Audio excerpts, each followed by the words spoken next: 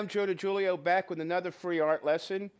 What we're going to talk about today is quick framing, the proper way to do things that will be not only smart but also economic for you.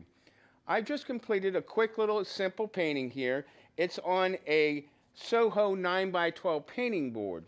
Now the reason why I selected this board is because when I went to the store I realized that gallery wood frames and viewpoint pre-packs of pre-cut mats were on sale.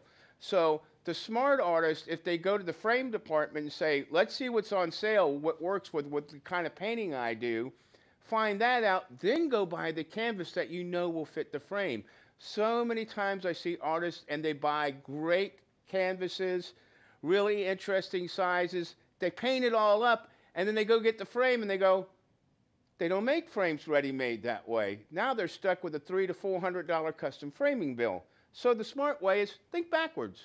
Go to the store, get a frame, get a mat that is already going to be the right price and the right size for your work. So I'm going to just take this panel. Simply, the gallery frames come with a little protective sleeves on them. They're quick clipped in the back.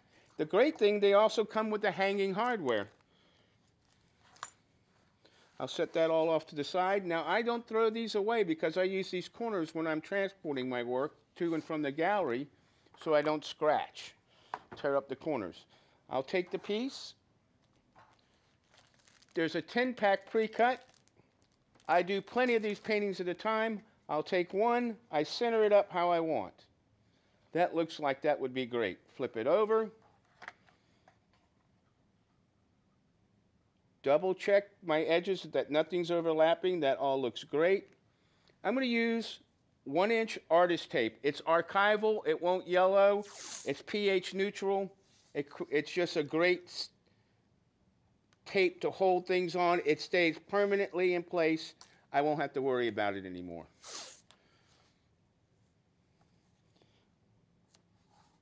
If I use some like masking tape, it'll yellow over time. It'll curl up over time. You won't have that issue with this white artist tape. A little bit more expensive, but it's worth every penny you pay for it.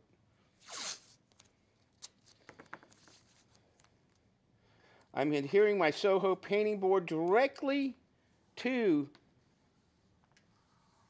that pre-cut mat.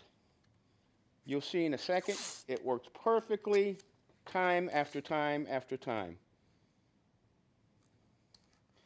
Now see, when I go to a show, I'll put a couple of these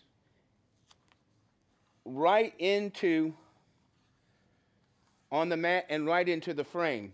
The rest of the time, I might just put the rest of them framed up in a mat like this and then put perhaps a little in a crystal bag so I don't have to go through the expense of the frame. Now, with that done, I set it aside, slide open the clips, lifts right out, remove the paper. Now I have already taken off, there is a slight clear film that is on the styrene to protect it while it's in the store and shipping so it doesn't scratches. I've already took the liberty of removing that. Drop this right in there. It fits perfectly in. Place the sheet off to the side. Drop the backing board in.